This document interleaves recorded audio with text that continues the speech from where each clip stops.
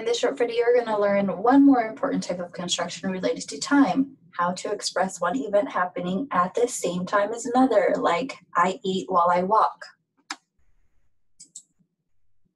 Here's the subordinate subject table. An, auch, us. Us, auch, hi, and us.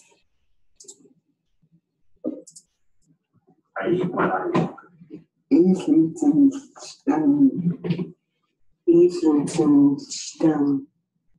I eat while we walk. Islington, I eat while you walk. Islington, Islington, Islington, I eat while you walk. Islington, high. Islington, high. And I eat while he walks. Islington, Islington, And how about I eat while we walk? Islington, This word us, that's bolded and italicized right here, means while and introduces the subordinate clause. The structure of while clause in Klallam is very similar to English structure. In English, as in Klallam, while clauses are used to express the idea of two events happening at the same time. In English, we can summarize while clauses like this. I eat while I walk. So we've got your main clause, our while, and then our subordinate clause, event 1 and 2.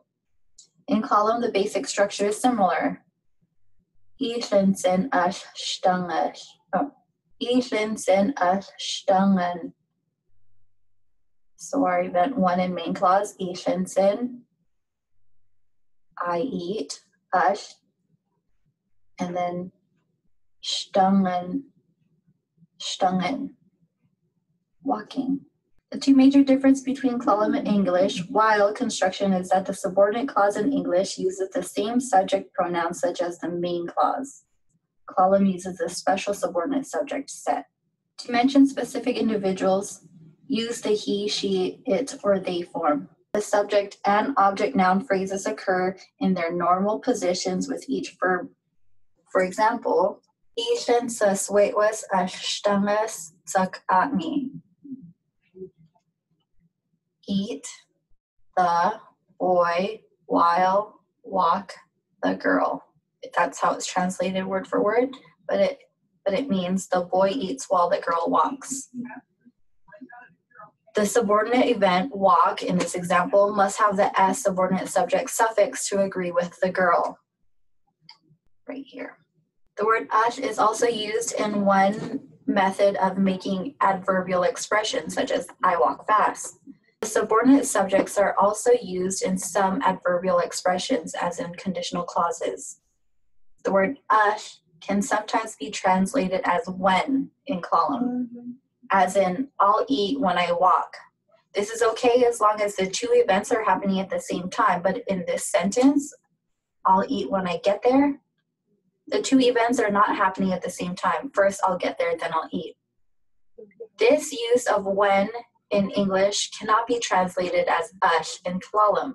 The problem is that the English when is vague in meaning either at the same time or just after.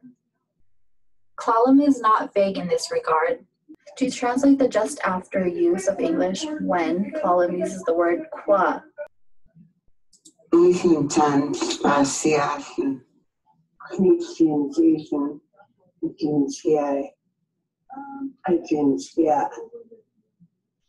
I Islington.